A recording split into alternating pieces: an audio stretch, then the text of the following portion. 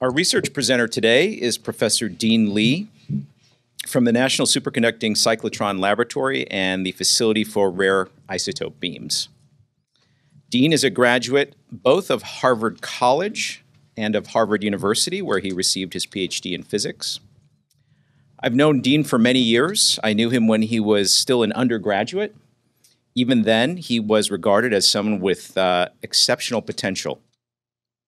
When he was a senior at Harvard, he won an award called the Apker Prize, a national prize for the best undergraduate research done by any senior that year, and that was awarded by the American Physical Society. In 2014, he was named a Fellow of the American Physical Society with the accompanying citation for the development of lattice effective field theory as a novel approach to the nuclear few and many-body problem, and for applications of this technique to the structure of the Hoyle state. And I'll explain a little bit about what that means. But before I do that, let me say Dean was recruited to MSU as part of the Global Impact Initiative in 2017, and he is now a professor both in the Department of Physics and Astronomy and also at FRIB. His work deals with something called quarks and gluons. So if you look inside the nucleus of an atom, you may remember from high school there are neutrons and protons in that nucleus. But inside those neutrons and protons, we now know are even more fundamental particles called quarks and gluons. And one could write down on a single sheet of paper the equations that describe how quarks and gluons interact with each other and scatter off of each other. And somehow they bind together to make neutrons and also individual protons. Now, even though we can write down those equations on a single sheet of paper, the computing power required to solve those equations is so great that in recent history, something like 10 or 20% of all United States supercomputing resources were at work trying to solve those equations. And Dean is one of the leaders in developing new methods for solving those equations. Some of the applications of this work include the structure and reactions of atomic nuclei, so very relevant to FRIB, thermodynamics of nuclear matter, something I'm sure all of you have wondered about, superfluidity in neutron star crusts, and Dean also works on new algorithms for quantum computing. So I pled with Dean to make his talk as understandable as possible for those of us who are not theoretical physicists. And so he's promised me that he'll do that. So welcome, Dean. Thank you. Yeah, thank you so much, Steve, for the beautiful introduction. Thank you, President Engler. Thank you to the board for the honor to be able to present my research today. So let me start off by trying to make a connection to your life. Why what we are interested in at FRIB has an impact on you. So take a look at your hand, okay? And ask the question, what am I made of? How did it get there? How was it built? Okay. So if you look at your hand and you ask about the atomic elements in your hand, and you rank the atomic elements according to how much mass or weight is there, you find that at the top of the list is oxygen. After that is carbon. After that is nitrogen. Oh, actually, after that is hydrogen, then is nitrogen. And then you can wonder, how did these elements get there? And Steve did a very nice job of introducing the idea of nuclei. So let me set some length scales for you so you can have a mental image. This is about a meter. If I divide this meter into 10 billion parts, then I get to the atomic length scale, where atoms live, and where the quantum world is, the funny laws of physics of the quantum realm start to appear. Now, if you go even further, so the electrons orbit around the nucleus in an atom, but most of the mass is actually 100,000th the size of the nucleus. It's 100,000th the size of the atom. It's in the atomic nucleus. And there's where you see the protons and the neutrons. The protons have a positive charge. The neutrons have a neutral charge, no charge at all. And so the differences between these elements are about the different compositions of the nuclei. Okay? And so when we count the number of protons, that tells us we have a certain element. For example, oxygen has 8 protons. but it can have a different number of neutrons. And this is where the word isotopes comes from. So if you hear the word facility for rare isotope beams, we're talking about different atomic elements with different numbers of neutrons, okay? Now, I talked about these elements, carbon, oxygen. I talked about hydrogen. Hydrogen is kind of special in that it was made at the very beginning, in the Big Bang, when the universe there was a Big Bang in the beginning, and hydrogen's special and simple because it's just a proton and an electron. Now, the other light elements I mentioned, like oxygen, carbon, and so on, these were created in stars, and I'll talk a little bit about that later.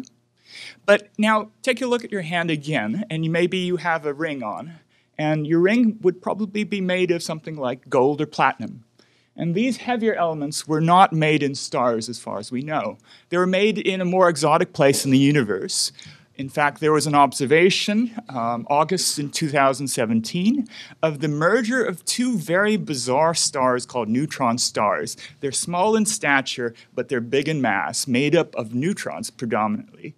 And what they found was that these stars merged, they spun around, and they actually slammed into each other, and they made shock waves in the gravity, actually, the fabric of space and time. And that was detected in the United States. And immediately thereafter, they trained telescopes to look at that part of the universe, and they actually were able to determine there was light coming to us consistent with the formation of these heavy elements. So FRIB, the Facility for Rare Isotope Beams, is all about discovering how these processes occur, what's going on. And my research is on the fundamental end of this, the theoretical side, to try to connect, as Steve mentioned. We have an idea, we understand the fundamental laws of physics, at least at the level of what Steve mentioned, quarks and gluons. What I work on is making the connection between the fundamental laws of physics to these forefront experiments that we are doing at FRIB. And the reason why this is important is theory will try to predict what we see in the experiments. You can make models and make a good agreement between theory and experiment. But the really exciting thing is actually when the theory is strong, it agrees with the experiment, but it doesn't quite match the experiments. There could be new science hiding in that difference. And by doing this fundamental physics, trying to understand how well we really understand things, we can actually find new discoveries there. For example, superconductivity was asking the question, what happens to electricity, the flow of electrons in a wire when things get very cold? If you didn't care about subtle questions like that, we wouldn't have superconductivity and superconductors. That's actually some technology being used at FRIB today. So the technique that I use to do my research sounds a bit like science fiction, I must admit, where we think of the universe as being divided into a three-dimensional grid, like a chart. And we put the protons and the neutrons on the points of this grid, and we do supercomputing simulations to figure out how they interact with each other. It's like taking small pieces of a jigsaw puzzle and figuring out how they need to be put together, and then constructing the puzzle and seeing the large-scale structure that emerges. And so one of the questions that we were trying to understand was, why is nature the way it is, and why, if we take the rules and tweak them a bit, is it not behaving in a different way? Understanding the difference between what nature does and what it chooses not to do, you get a full spread of understanding of what is possible.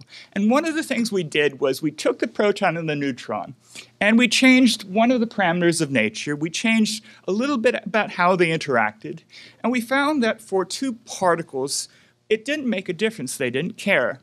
When we had three particles, they also didn't care. When we had four particles, they also were very happy. It was just like nature intended. But then when we looked at systems with 16, 20 particles, everything fell apart. The glue that held the protons and neutrons together was not working. In fact, these nuclei that we need for water, for carbon in our bodies, they don't hold together. In fact, they fly apart and form a gas of helium nuclei, which is not really so useful for our bodies. Actually, helium is useful for other things, but not for our body. And so this is represented in this paper that we wrote about.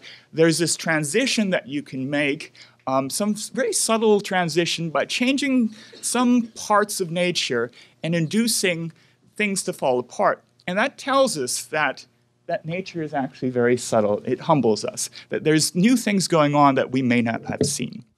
Another thing that we were interested was the structure of these atomic nuclei. So I told you about FRIB looking at the formation of these heavy elements. So a lot of these elements have lots of extra neutrons. And so in this slide here, I show you the density profile as a function of distance from the center of a nucleus, where the protons are. The protons are in the solid symbols, and the neutrons are in the open symbols. And you can see I have here 12C means carbon 12, where you have 6 protons and 6 neutrons. Carbon 14, that's represented as 14C, that's 6 protons and 8 neutrons. And then 16C is carbon 16 with 6 protons and 10 neutrons. And so what you can see is that there is a development of an excess or a neutron skin around the nucleus. And this is the type of physics that FRIB is exactly designed to try to probe. All right. Another thing we were interested in, going back to this idea of fiddling around with nature, and something bizarre happened where things fell apart. You may ask the question, how is that relevant for real life? Because in the real universe, things are the way they are. Well, we can actually see the falling apart of nuclei by heating them up. One way you can heat something up is putting it in an oven. That's actually how we do the simulation. We think about putting the nucleus in a box, turning on the temperature. I'm talking about really high temperatures.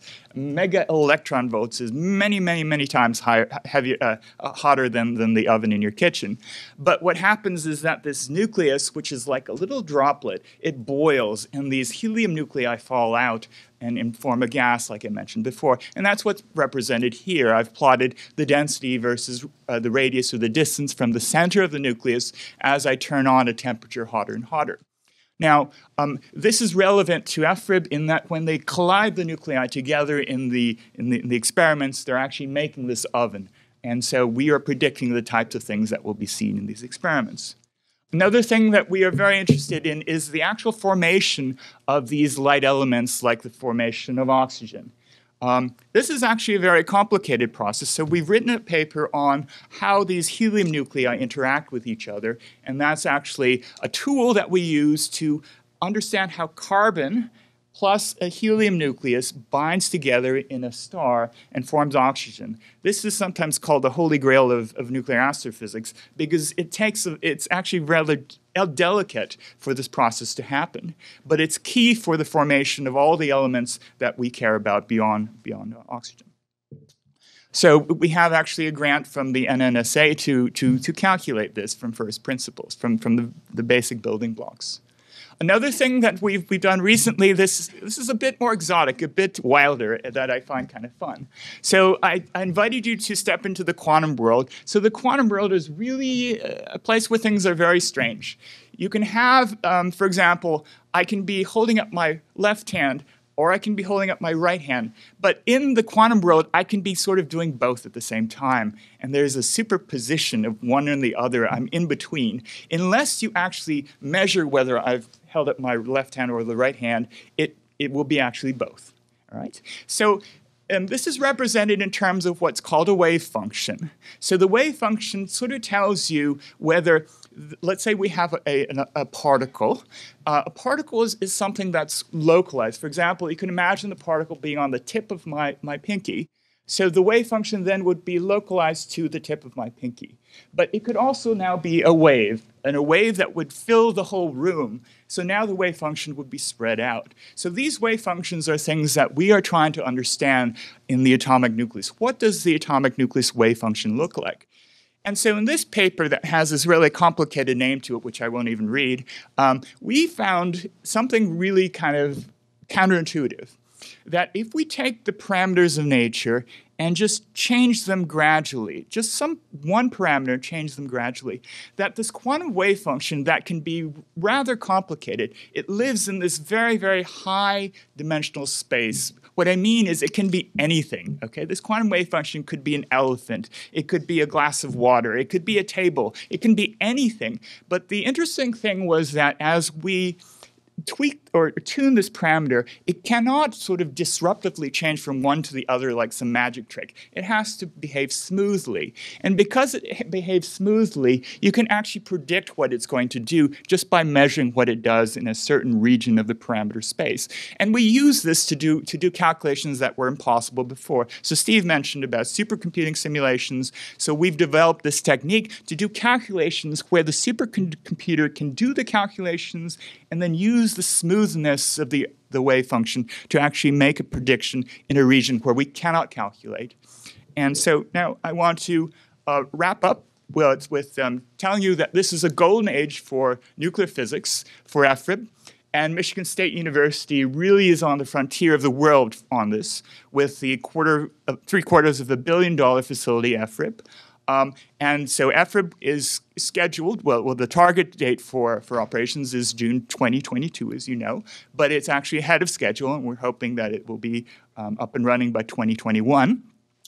But not only EFRIB, this is actually the era of exascale computing, 10 to the 18th floating point operations per second. And so we do calculations on the Oak Ridge supercomputers, some supercomputers in Germany, and we've also are entering this age of quantum computing, where we take the quantum weirdness of the world and use it to our advantage, where we can actually calculate faster, more things in parallel by using this quantum superposition principle. In fact, the last topic I mentioned about using the smoothness of the wave function, we're actually applying this to quantum computing algorithms. So you see in the picture here a quantum computer built by IBM. There are other companies involved in this. So I just want to wrap up by saying that there are lots of interesting, deep philosophical questions that can be actually answered by science, and Michigan State University is playing a key role in all of these things. Thank you. Thank you.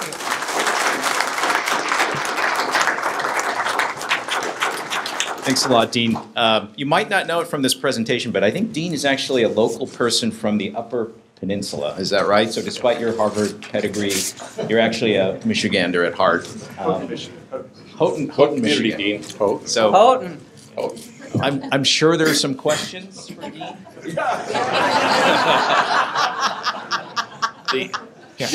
Dr. Lee, I'm curious, and this wasn't something you've covered, but the facility itself is going to create these isotopes, and then there's a medical use. Yes. Can you just explain what that actually means? Because, there's a... Sure. It's hard to even ask the question, but the idea is that these isotopes these rare isotopes have this little half-life, but they have medical value that's pretty significant. Sure. Yes, so there are certain isotopes that are what are called alpha emitters. That alpha refers to the alpha particle, which is the helium nucleus I mentioned. And these are particularly useful for medical applications in that they don't really penetrate tissue very far, so they're very localized in the damage they do. So if you can localize these alpha emitter isotopes into, for example, cancer regions, you can kill cancer cells. And so EFRIB is involved, talking with the School of Medicine to try to figure out ways that we can leverage our leadership in nuclear physics to actually maybe do some really good things with nuclear medicine and the community.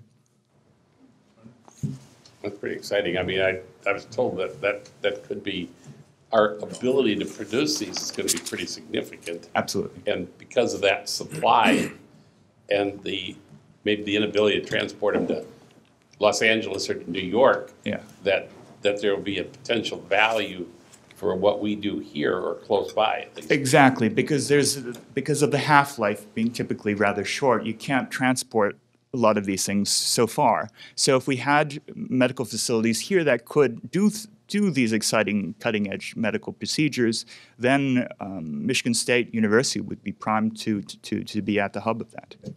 That's one of the things that we've talked about in the university community, the importance of the changes we've made in the restructuring of MSU healthcare and the clinical practice, but also then the relationships that we have with Spectrum, the relationship we have with McLaren, the relationship with Sparrow, the relationship that we've got with the Research Center in Grand Rapids. So yeah, it's an absolutely. exciting period that's in front of us here. Yeah. if we play things right, we can really do great things for the world and for the health of the people.